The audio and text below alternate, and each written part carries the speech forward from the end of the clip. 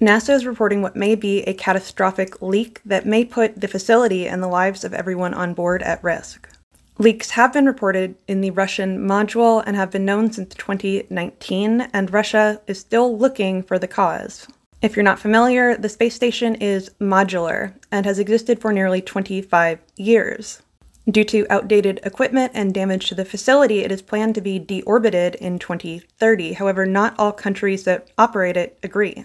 The ISS is primarily operated by 3 countries, the United States, Japan, and Russia, while there are several other European countries and Canada that take a small part in it and utilize it.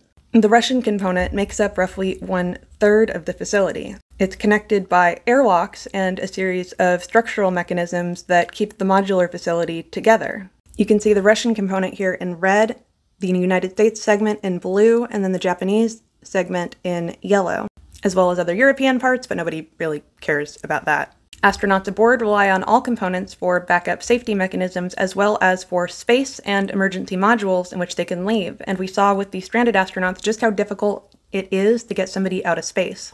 Worse, a catastrophic leak could mean that the entire facility would end up going spinning into oblivion in the case of rapid decompression. Russia does not want to decommission and deorbit the ISS. This is in part because it is extraordinarily expensive to build the facility. They don't want all of that work to go to waste. They may not have the finances to rebuild it and will then lose power that they might have had in 2000 when the ISS was built. It is still the largest facility that has ever been built in space and is roughly the size of a football field. The facility is breaking down, in part because of age and in part because of the radiation that exists in space that puts extra wear on the equipment. Small asteroid hits do accumulate over time, and this is an issue that is expected to get worse as we increase the amount of space debris and garbage in our orbit. Hopefully, Russia will find and repair the leak, and this doesn't end up becoming a catastrophic issue with billions of dollars in the lives of astronauts lost. As you can imagine, this is a very tense situation for those aboard, and the facility has been continuously occupied for nearly 25 years. It cannot run alone.